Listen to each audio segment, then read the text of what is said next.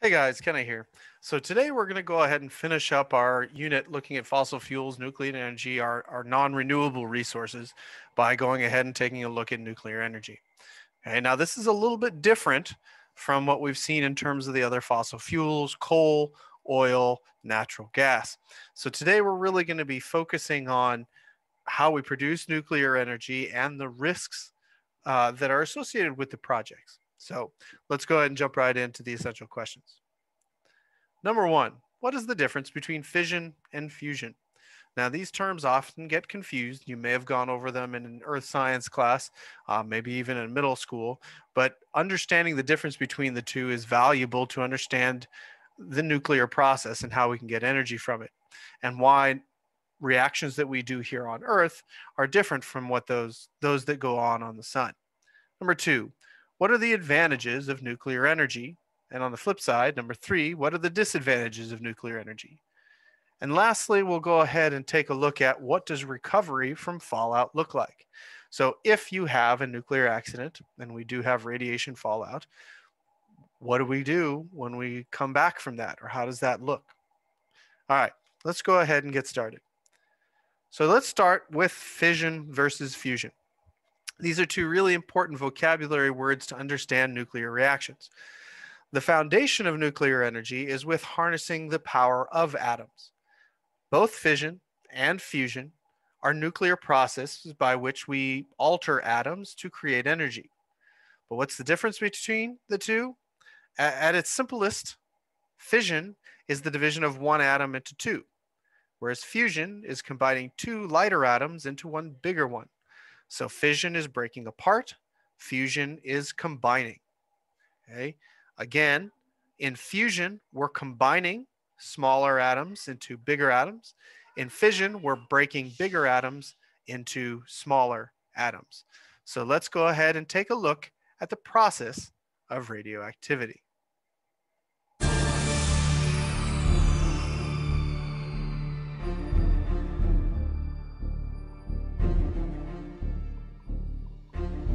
All of us are continuously exposed to radiation from both natural and man-made sources. The word radiation has many meanings, and there are many types of radiation. Television and radio waves, radar and visible light are all examples of radiation, and none of these cause harm to living organisms under normal conditions. These lower energy types of radiation are called non-ionizing radiation. The other general category of radiation is called ionizing radiation. Ionizing radiation is higher in energy than non-ionizing radiation and can damage living cells. It comes from radioactive materials, including naturally occurring radioactive elements found on Earth, cosmic rays from space, and man-made radiation sources such as medical X-rays. The level of radiation from naturally occurring sources to which we are exposed on a daily basis is called background radiation, and it varies throughout the world depending on such factors as altitude, soil conditions, and location on Earth. There are four main types of ionizing radiation: alpha particles, beta particles, gamma rays, and neutrons. Alpha particles may be ejected from the nucleus of an atom during radioactive decay. They are relatively heavy and only travel about an inch in air. Alpha particles can easily be shielded by a single sheet of paper and cannot penetrate the outer dead layer of skin, so they pose no danger when their source is outside the human body. Beta particles are essentially electrons emitted from the nucleus of a radioactive atom. They are lighter than alpha particles and can travel farther in air, up to several yards. Very energetic beta particles can penetrate up to 1/2 inch through skin and into the body. They can be shielded with less than an inch of material such as plastic. In the case of lower energy beta particles, the outer layer of clothing can act as an effective shield. Gamma rays can be emitted from the nucleus of an atom during radioactive decay. They are able to travel tens of yards or more in air and can easily penetrate the human body. Shielding this very penetrating type of ionizing radiation requires thick, dense material, such as several inches of lead or concrete. Neutrons can be released from the nucleus of an atom during a fission reaction, such as within a nuclear reactor, or upon detonation of a nuclear weapon. Neutrons, like gamma rays, are very penetrating, and several feet of concrete is needed to shield against them. If radioactive materials are released into the environment as the result of a terrorist attack or accident, people could be exposed to higher than background levels of ionizing radiation that could contaminate them and their surroundings. When vaporized radioactive material is released into the atmosphere, it cools, condenses into solid particles, and falls back to Earth. These particles can be carried by the wind as a plume and can contaminate surfaces far from the explosion itself, including food and water supplies. This phenomenon is known as fallout. When a person is near a source of radiation, some type of radioactive material, he or she can be exposed to the radiation emitted by this source. However, he or she does not become contaminated. One way to think about exposure is to think about X-rays. When a person has a chest X-ray, he or she is exposed to radiation, but does not become contaminated with radioactive material. A person can reduce his or her exposure to radiation if he or she is shielded in some ways from the radiation. For example, if the person is behind a concrete wall, or if the radioactive source is inside of a lead container. In order to become contaminated, radioactive material must get on the skin or clothing, or inside the body. For example, if radioactive material is incorporated into a dirty bomb, a conventional explosive such as dynamite that has been laced with radioactive material, then people could become contaminated when the device is detonated. Radioactive material on the outside of the body is called external contamination. When a person becomes externally contaminated, simply removing the clothing can remove up to 90% of the contamination. Gently washing the skin and the hair can remove most of the remaining contamination. If a person ingests or inhales radioactive material, it can become incorporated in the organs of the body. This is called internal contamination. When a person is internally contaminated, depending on the type of radioactive material with which they were contaminated, certain medications can be administered to speed up the rate at which the radioactive material is eliminated from the body. For example, Prussian blue is an effective drug that can be used to eliminate cesium from the body, and was used on animals following the Chernobyl incident, so the population could drink animal milk and eat meat. Potassium iodine tablets were also taken by many people to counter the negative effects of the iodine-131 gas that was released during the accident. Once released, radioactive materials remain a threat to the environment for varying periods of time. The long half-life of some radioactive elements, such as cesium, presents difficult challenges, since people may be exposed to a contaminated environment for many years unless action is taken to decontaminate the area affected by the accident.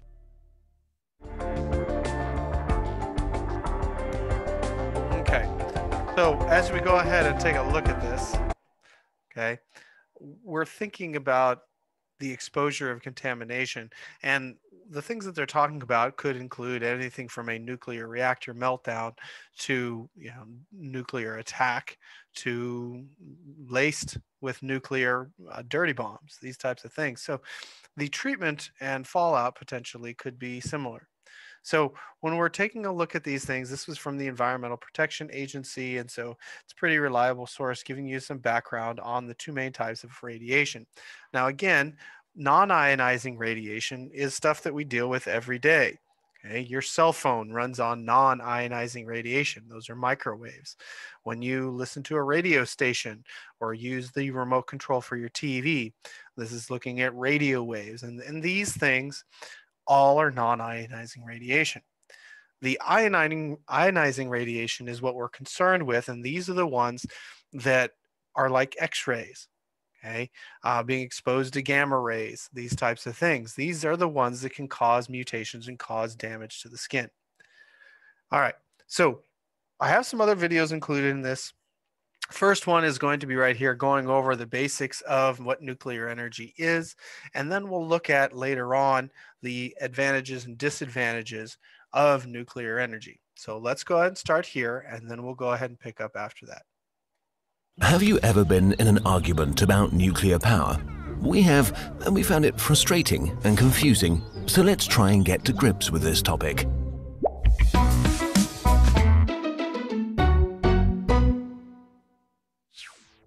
It all started in the 1940s. After the shock and horror of the war and the use of the atomic bomb, nuclear energy promised to be a peaceful spin-off of the new technology, helping the world get back on its feet.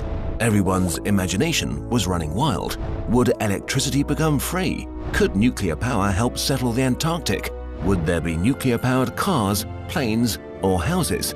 It seemed that this was just a few years of hard work away. One thing was certain, the future was atomic. Just a few years later, there was a sort of atomic age hangover. As it turned out, nuclear power was very complicated and very expensive. Turning physics into engineering was easy on paper, but hard in real life. Also, private companies thought that nuclear power was much too risky as an investment. Most of them would much rather stick with gas, coal and oil. But there were many people who didn't just want to abandon the promise of the atomic age, an exciting new technology, the prospect of enormously cheap electricity, the prospect of being independent of oil and gas imports, and in some cases, a secret desire to possess atomic weapons provided a strong motivation to keep going. Nuclear power's finest hour finally came in the early 1970s when war in the Middle East caused oil prices to skyrocket worldwide. Now, commercial interest and investment picked up at a dazzling pace. More than half of all the nuclear reactors in the world were built between 1970 and 1985. But which type of reactor to build, given how many different types there were to choose from? A surprising underdog candidate won the day, the light water reactor. It wasn't very innovative and it wasn't too popular with scientists, but it had some decisive advantages. It was there, it worked, and it wasn't terribly expensive. So, what does a light water reactor do? Well, the basic principle is shockingly simple. It heats up water using an artificial chain reaction. Nuclear fission releases several million times more energy than any chemical reaction could. Really heavy elements on the brink of stability, like uranium-235, get bombarded with neutrons. The neutron is absorbed, but the result is unstable. Most of the time, it immediately splits into fast-moving lighter elements, some additional free neutrons, and energy in the form of radiation. The radiation heats the surrounding water, while the neutrons repeat the process with other atoms, releasing more neutrons and radiation in a closely controlled chain reaction. Very different from the fast, destructive runaway reaction in an atomic bomb. In our light water reactor, a moderator is needed to control the neutron's energy. Simple, ordinary water does the job, which is very practical since water's used to drive the turbines anyway. The light water reactor became prevalent because it's simple and cheap. However, it's neither the safest, most efficient, nor technically elegant nuclear reactor. The renewed nuclear hype lasted barely a decade though. In 1979, the 3 Mile Island nuclear plant in Pennsylvania barely escaped a catastrophe when its core melted. In 1986, the Chernobyl catastrophe directly threatened Central Europe with a radioactive cloud, and in 2011, the drawn-out Fukushima disaster sparked new discussions and concerns. While in the 1980s, 218 new nuclear power reactors went live, their number and nuclear's global share of electricity production has stagnated since the end of the 80s. So what's the situation today? Today, nuclear energy meets around 10% of the world's energy demand. There are about 439 nuclear reactors in 31 countries. About 70 new reactors are under construction in 2015, most of them in countries which are growing quickly. All in all, 160 new reactors are planned worldwide. Most nuclear reactors were built more than 25 years ago with pretty old technology. More than 80% are various types of light water reactor.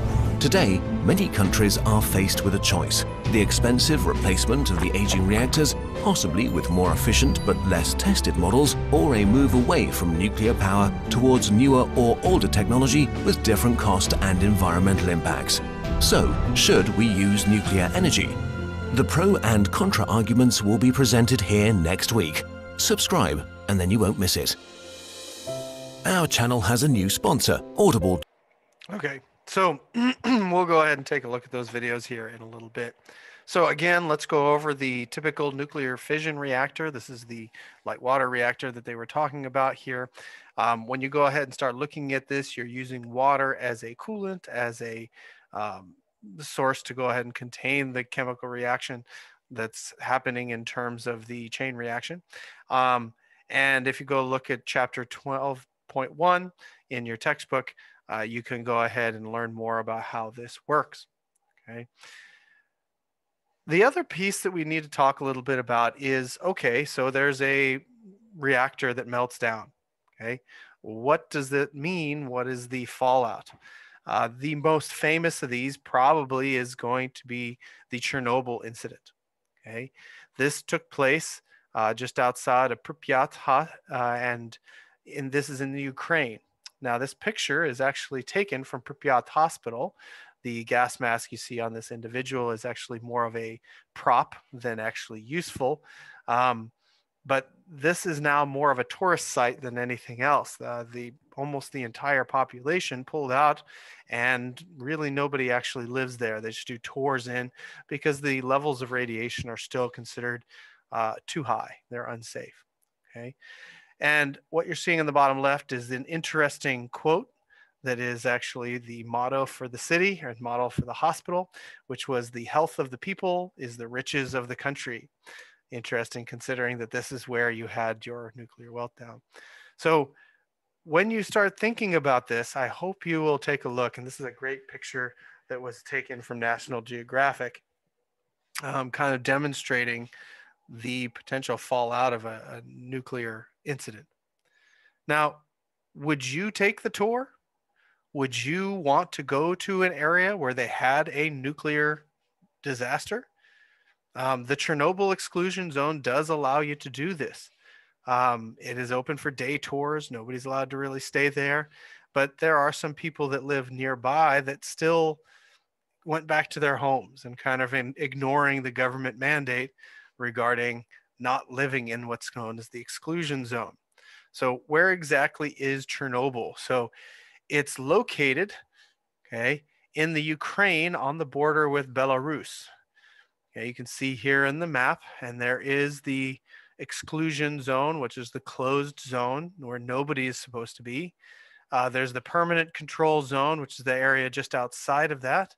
And then you have the periodic control zone, and then zones of threat, but they're unnamed zones. They're ones that aren't as heavily monitored. Okay. So when we think about this, is this the most radioactive place on Earth? I thought it would be worth our time to go ahead and take a look at radioactivity and what the potential risks were. So let's look at the most radioactive places on Earth.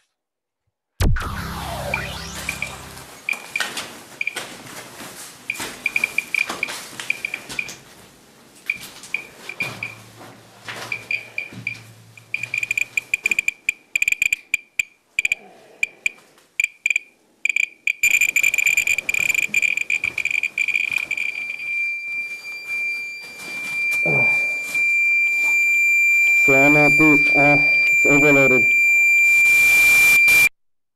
Radiation is frightening. At least certain types of it are. I mean, my Geiger counter doesn't go off near my mobile phone or the Wi-Fi router or my microwave. That's because a Geiger counter only measures ionizing radiation. That is, radiation with enough energy to rip electrons off atoms. And it's measured in units called sieverts. If you're exposed to more than 2 sieverts all at once, you'll probably die shortly after that. But we're exposed to low levels of ionizing radiation all the time. Bananas, for example, are rich in potassium, and some of that potassium is naturally radioactive. So when you eat a banana, you're actually exposed to about 0.1 microsieverts of radiation. That's 1/10,000,000th of a sievert. Let's use a banana for scale of radiation doses. You know, since people eat bananas, we become radioactive too. So you're actually exposed to more radiation if you sleep next to someone than if you sleep alone. But I wouldn't worry about that, because that dose is insignificant compared to the natural background radiation of Earth. I mean, there's ionizing radiation coming out of the soil and the rocks and the air and even from space. The level of radiation here in Sydney is about 0.15 microsieverts per hour. And that's about average globally. The level's usually between 0.1 and 0.2 microsieverts per hour. But there are places with significantly higher levels. So who on Earth do you think receives the maximum dose of ionizing radiation? Let's answer that question by going to the most radioactive places on Earth. some places you'd expect to have high levels of radiation might surprise you. I'm in Hiroshima, and that is the Peace Dome. It was about 600 meters above that dome where the world's first nuclear bomb was detonated over a city. It was detonated there to have maximum destructive impact. With a level of radiation today, almost 70 years later, is only 0.3 microsieverts per hour. I'm about to get into an elevator. We're going down the mine shaft. This is an old uranium mine. This is the mine where uranium was discovered.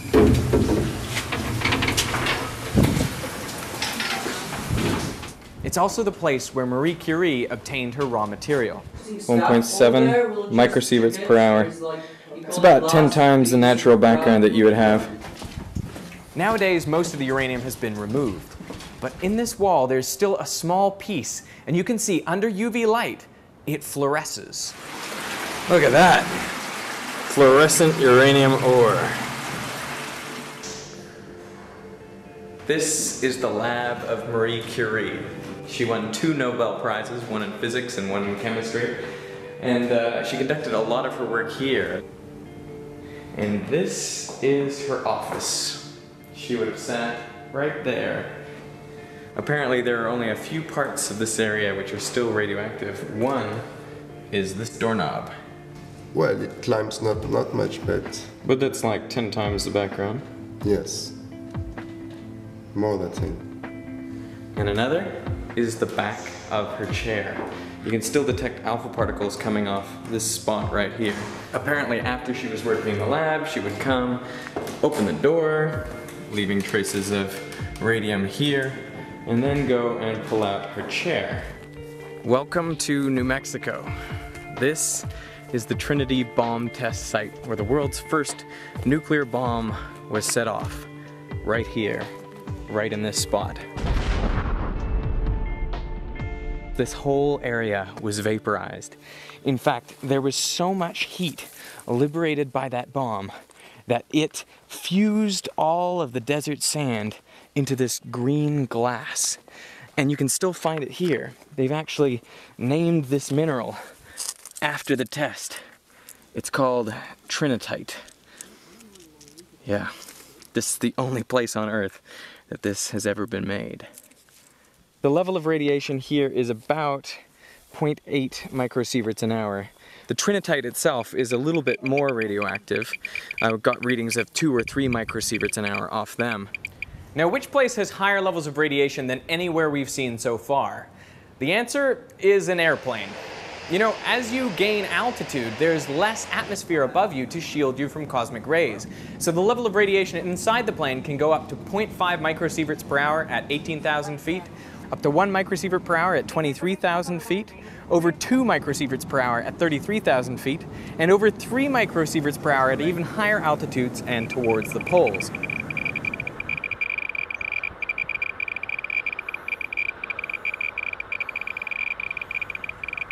That is Chernobyl nuclear reactor number 4.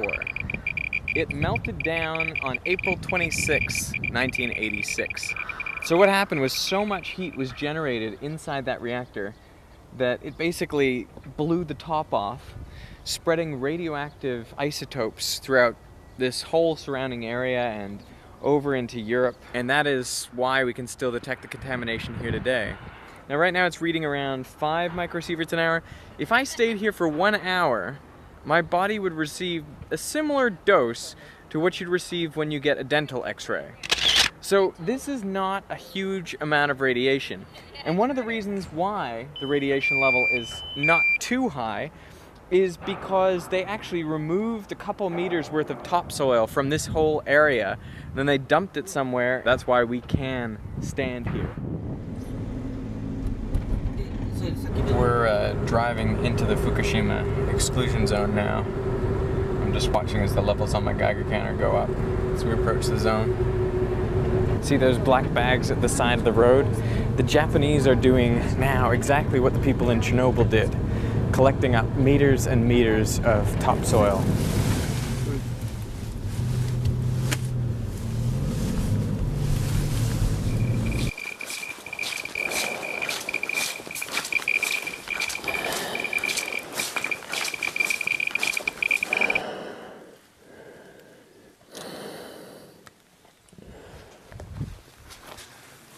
The mask is probably overkill.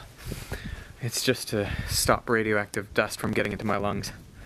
This is definitely one of the most radioactive places where I've been. Even though the release of radioactive material was less than Chernobyl, only about 10%. Because it's much fresher, only 3 years since the accident, much less of it has decayed. So I've been getting readings up around 5 to 10 microsieverts an hour. And I think we won't be staying here for too long because of that. I'm about to go into the hospital at Pripyat. And this is where the firemen were taken after they fought the fires at the Chernobyl reactor. And in the basement of this building, they have left all of the firemen's clothing once they realized it was so contaminated, they chucked it down there.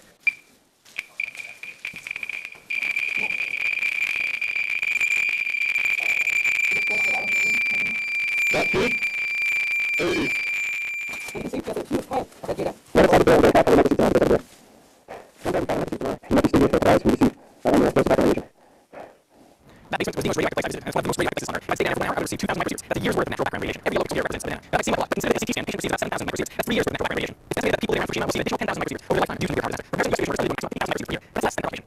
And astronaut investigation response will see about 8,000 microsieverts per radiation. But anything exposed to high levels of radiation. The answer is source lungs. Source lungs average 160,000 microsieverts per radiation every year. That's the amount of lead in the doctor's story. So not only exposed to radiation, also very high levels of radiation. Some people have Fukushima or radiation or natural radiation. That are the ordinary average. On our system in the long term. Okay, enormous impact than almost any other in some of the videos before. Nuclear power, you can see it in Russia there, generate a huge percentage. Okay, and if taken care of and kept healthy and in good shape, low cost, as long as we keep it safe. And there are wastes to deal with when we start dealing with this as well. Now, in the United States, a third of our electricity is generated from nuclear power in the Northeast. So that's where most of our nuclear power plants are, compared to less than 1/10 in the Western United States. And part of that is because we have other sources. In Oregon, we have so many rivers, and we've tied our futures into hydroelectric power. But depending on what state you're in, what part of the US you use, the resources you have available. And so most of the sites that you're looking at here are going to be back east. You can see there is one there at Oregon, but it is closed, okay, as of 2012 at least. And so we can start thinking about how many of these we have. What happens to those power plants when they're done? What happens to the waste produced by these particular power plants? Now, there are advantages to this, and the biggest one is that it emits about 1/6 as much CO2 as coal, so it is a lot cleaner. It does not emit air pollutants if the plant is operating within normal limits, and there is a very low risk of accidents in modern nuclear plants. Okay, if an accident still happens, it's bad, but the risk of an accident occurring is actually pretty low. What are the biggest challenges? Well, the biggest one is, what do we do with the waste? Radioactive waste is highly lethal to humans, and it's not possible to burn or chemically treat such waste to make it safe for human exposure. So what do? We tend to enclose it and try and put it somewhere where people aren't going to be around. So it must remain isolated from human contact for thousands of years to become less radioactive. And security can be a problem when we start looking at that, because we don't want anybody to have access to that radioactive material. Uranium is a non-renewable source. It is not something easily produced, and we have a fixed amount of uranium on our planet. Okay. The proven reserves that we have for uranium are projected to last for about 124 years at our current consumption rate. And that may seem like a lot, but when you start realizing that humans on average are living at about 80 years, that's really only 2 generations before we kind of use up the readily available uranium. Now, the reason we can get the cost down so low is as long as the power plant continues producing over long periods of time. Initial construction of nuclear power plants do have a high price tag. And this is one of the reasons, if you remember, that we ended up going with the light water reactor, is that of the options that were available, it wasn't the safest, it wasn't the most efficient, but it was one of the cheapest. Okay. And complexities of safe transport and storage of radioactive waste are also difficult and expensive to deal with. And then what do you do when the plant doesn't work anymore? The average age of nuclear power plants in the United States is about 34 years. So do you decommission them, shut them down, or do you try and, overhaul them and remake them so that they're safer and more efficient? Okay. So now let's return to the in a nutshell videos and take a look at the pros and cons of nuclear energy. Now I'm going to go ahead and start with the cons so that we can finish on a more positive note. But let's look at the downsides of nuclear energy. 3 reasons why we should stop using nuclear energy. 1. Nuclear weapons proliferation. Nuclear technology made a violent entrance onto the world stage. Just 1 year after the world's first ever nuclear test explosion in 1944, 2 large cities were destroyed by just 2 single bombs. After that, reactor technology slowly evolved as a means of generating electricity, but it's always been intimately connected with nuclear weapons technology. It's nearly impossible to develop nuclear weapons without access to reactor technology. In fact, the Nuclear Non-Proliferation Treaty serves the purpose of spreading nuclear reactor technology without spreading nuclear weapons with limited success. In 40 years, 5 countries have developed their own weapons with the help of reactor technology. The fact of the matter is that it can be very hard to distinguish a covert nuclear weapons program from the peaceful use of nuclear energy. In the 1970s, the big nuclear powers were happily selling peaceful technology to smaller countries, which then developed weapons of their own. The road to deadly nuclear weapons is always paved with peaceful reactors. 2. Nuclear waste and pollution. Spent nuclear fuel is not only radioactive, but also contains extremely poisonous chemical elements like plutonium. It loses its harmfulness only slowly over several tens of thousands of years. And there is also a process called reprocessing, which means the extraction of plutonium from spent nuclear fuel. It can be used for 2 purposes, to build nuclear weapons or to use it as new fuel. But hardly any of it is used as fuel because we don't have the right kind of reactors for that. A milligram will kill you, a few kilograms make an atomic bomb, and even an inconspicuous country like Germany literally has tons of the stuff just lying around because reprocessing sounded like a good idea decades ago. And where will all the waste go? After dumping it into the ocean was forbidden, we've tried to bury it, but we can't find a place where it will definitely stay secure for tens of thousands of years. Over 30 countries operate nearly 400 reactors, managing several hundred thousands of tons of nuclear waste, and only 1 is currently serious about opening a permanent civilian waste storage: tiny Finland. 3. Accidents and disasters. Over 60 years of nuclear power usage, there have been 7 major accidents in reactors or facilities dealing with nuclear waste. 3 of those were mostly contained, but 4 of them released significant amounts of radioactivity into the environment. In 1957, 1987 and 2011, large areas of land in Russia, Ukraine and Japan were rendered unfit for human habitation for decades to come. The number of deaths is highly disputed, but probably lies in the thousands. These disasters happened with nuclear reactors of very different types in very different countries and several decades apart. Looking at the numbers, we may as well ask ourselves, are 10% of the world's energy supply worth a devastating disaster every 30 years? Would 30% be worth another Fukushima or Chernobyl somewhere on Earth every 10 years? What area would have to be contaminated so we say no more? Where is the line? So, should we use nuclear energy? The risks may outweigh the benefits, and maybe we should stop looking into this direction and drop this technology for good. If you want to hear the other side of the argument, or a short introduction to nuclear energy, click here. Our channel has a... Okay, so those are the downsides. So if we're going to do 3 downsides, let's do 3 upsides to go ahead and kind of finish up before we look a little bit more at some of the other disasters. We've already talked about Chernobyl, but we should definitely take a look at Fukushima Daiichi as well. So let's start by looking at the upsides of nuclear energy. 3 reasons why we should continue using nuclear energy. 1. Nuclear energy saves lives. In 2013, a study conducted by NASA found that nuclear energy has prevented around 1.8 million deaths. Even if you include the death tolls from Chernobyl and Fukushima, nuclear energy ranks last in death per energy unit produced. While nuclear waste is really toxic, it's usually stored somewhere, while the toxic byproducts of fossil fuels are pumped into the air we breathe every day. So, just by reducing the amount of fossil fuels burned, countless cases of cancer or lung disease and accidents in coal mines have been avoided. If we can choose between lots of dangerous stuff being put into a deep hole and lots and lots and lots of dangerous stuff being pumped into the atmosphere, the former seems more logical. Nuclear energy feels way more dangerous though. Single catastrophic events burn into our memory, while coal and oil kill silently. It's like the death rate of flying versus driving. Even in the best case scenario, it would take at least 40 years to switch to 100% renewable energy. So for as long as we continue using fossil fuels, nuclear energy will save way more lives than it destroys. 2. Nuclear energy reduces CO2 emissions.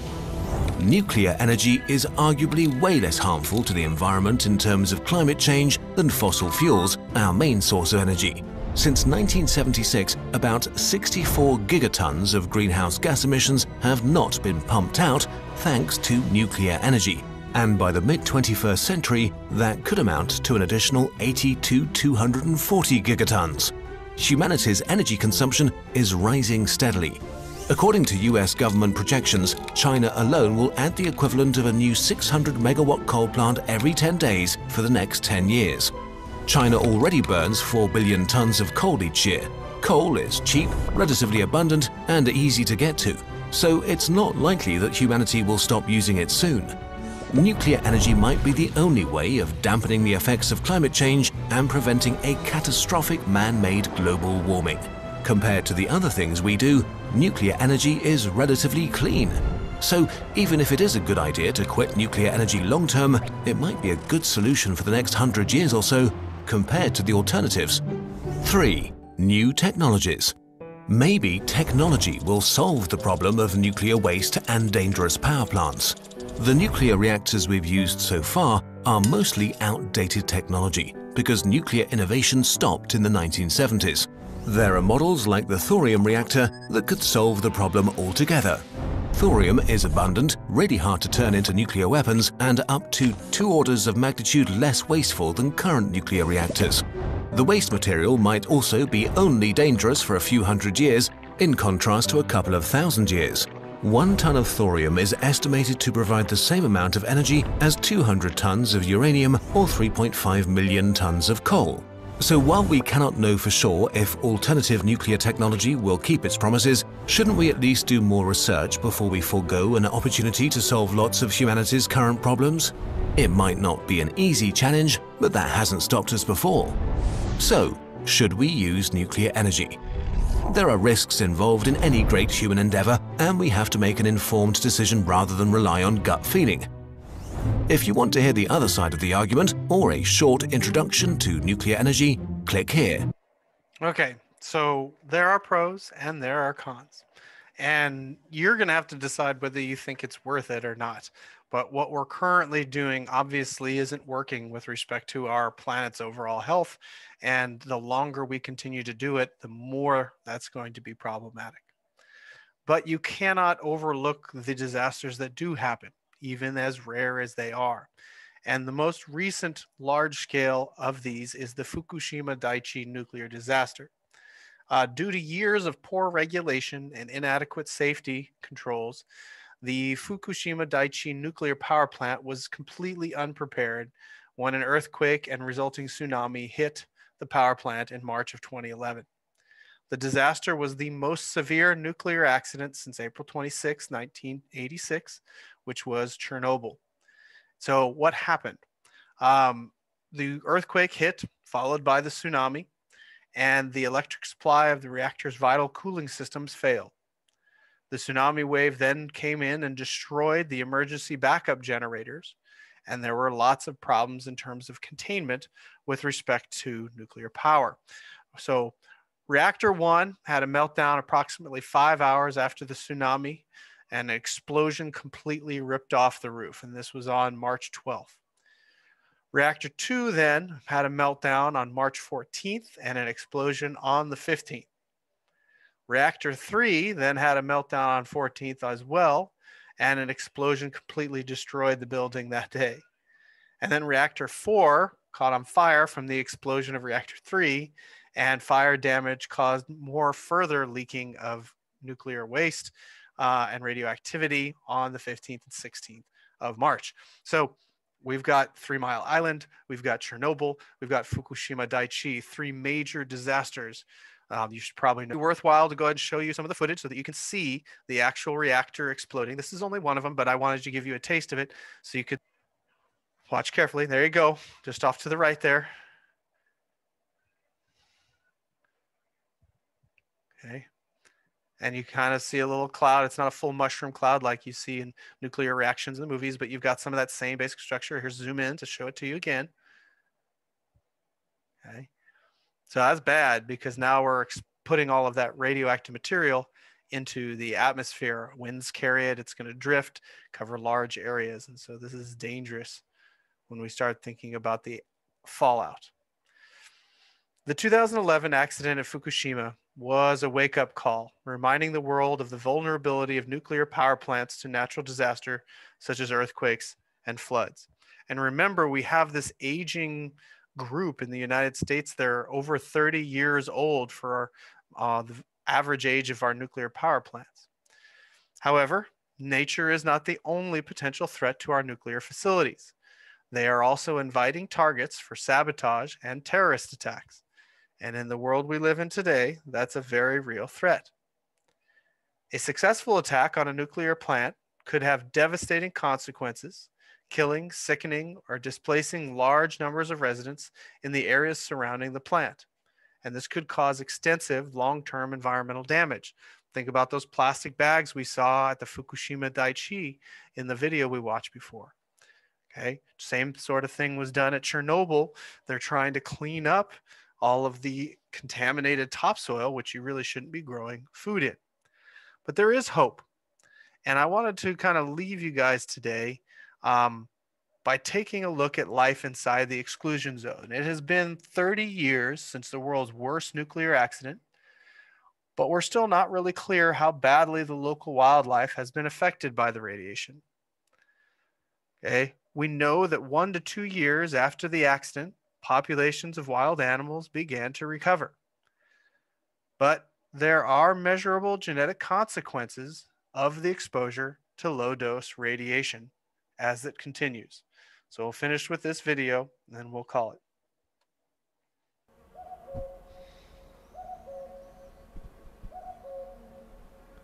At the fair, every ride is a ghost train. Now, the loudest voices in Pripyat are the cuckoos.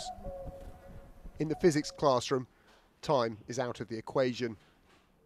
This was a showcase nuclear city for elite scientists and engineers.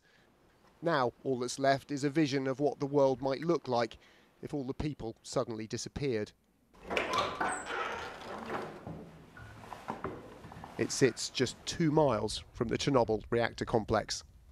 Приняты первоочередные меры по ликвидации последствий аварии. On April 26, 1986, it blew up and caught fire. The unlucky few who dealt with the worst of the cleanup died from radiation sickness. Everyone else in the vicinity was evacuated to escape the worst of the fallout. There remains a 1,000 square mile exclusion zone all around the plant. But while it may now be one of the loneliest places on Earth, it's far from empty. There can't be a more powerful symbol of the risks of radiation than the city of Pripyat. 50,000 people used to live here. But come back nearly 30 years after they were all evacuated, and what strikes you is that it's an equally powerful symbol of our influence over nature. Because if you take humans out of the equation, the wildlife surges back despite the contamination. We're here to go on a fallout field trip into one of the most radioactive areas of the zone. 30 years on, there's no need for gloves and masks, but the boiler suits prevent us carrying contaminated dust and soil home. Ecologist Mike Wood leads the project. So this is the village of Buryakovka, and it's a village that sits right on the Western Trace. And the Western Trace So was part of the plume of fallout that came from the initial explosion of the plant? Yeah, that's the narrow plume that extends off to the west. And at this particular location, the level of contamination was such that some of the buildings were deliberately demolished and they started clean-up activities. Their guide is a Ukrainian scientist who knows more about the wildlife here than perhaps anyone else. He's pioneered the use of camera traps to study ecology in this forbidden zone. But before they switch on the equipment, there's 3 decades worth of reading to get on with. There's a popular conception that radioactive fallout from Chernobyl somehow devastated the natural environment here. But when you come to the zone, you realise that's anything but the case. And what these scientists are trying to figure out is just how wildlife manages with that radioactivity, and also to study its return to what used to be a human environment. And take a look at what they've found. Over the last year, their camera traps have caught the return of European bison, as heavy as a car and absent for centuries. Wolves, never seen here before the accident, that have slowly migrated in from neighbouring Belarus. Wild Przewalski's horses are thriving, along with wild boar and Europe's largest cat, the lynx. And then, last winter, an incredible discovery, a brown bear, the first ever recorded in eastern Ukraine.